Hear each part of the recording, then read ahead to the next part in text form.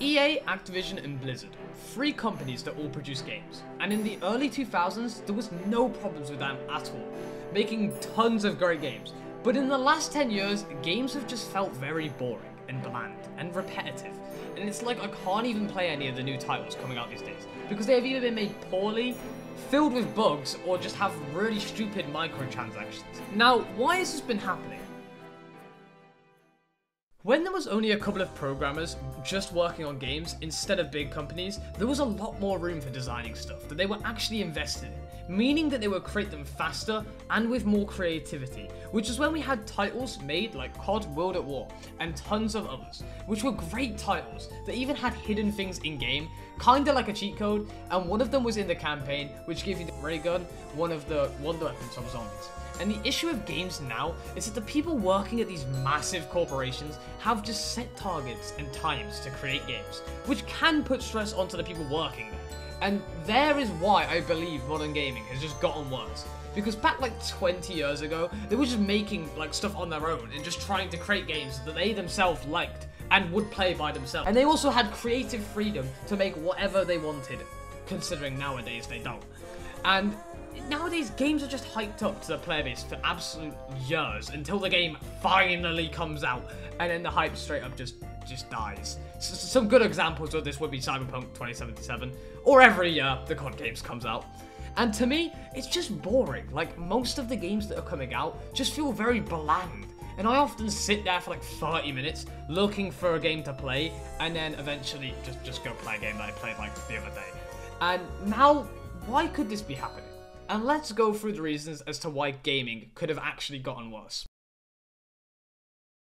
So the last 2 COD games have been remasters, which were kind of dog shit. Yeah, the games were both meh, but they literally could not ruin it.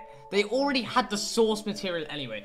But there is some hope with Gulf War coming out, and another remastered game, the GTA Trilogy, which had 3 of the old games, bearing in mind I haven't played any of them, but I saw an image of the before and after, and it just looks like they changed the game resolution to 1080p and slapped a $60 price tag on it, which is extremely scummy, and definitely deserved the reviews it's got, not to mention, by the way, the crashing and bugs in the game, layoffs.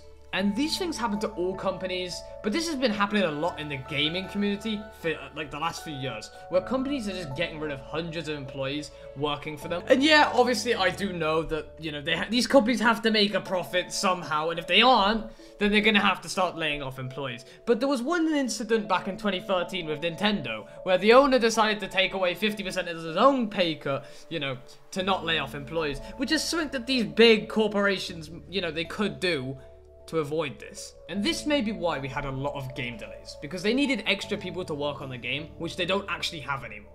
AAA companies just literally more money hungry. Most games now have some like stupid battle pass or some sort of like cosmetics in game, which, don't get me wrong, right, some games do it very well and the skins actually look really nice.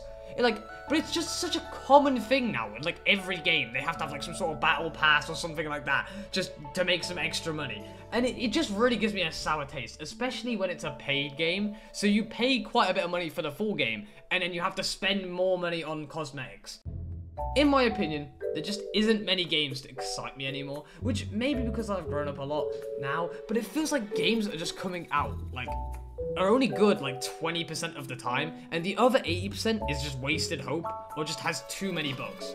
And that is why I just go back to the older games and play them instead, because they're still quite fun and you can get quite a lot of enjoyment out of them, even if they're only like, you know, 10 plus years old. But we have had some good games recently, like Elden Ring, which wasn't really recently, but it's a really good game nonetheless, and Hogwarts Legacy, which I haven't played, but I have heard that it was another really good game, and so there is hope for gaming in the near future. And can gaming get better?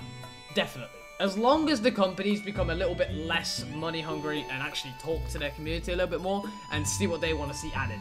And with that, I hope you guys have a great rest of your day, and make sure to subscribe. I will see you guys next week.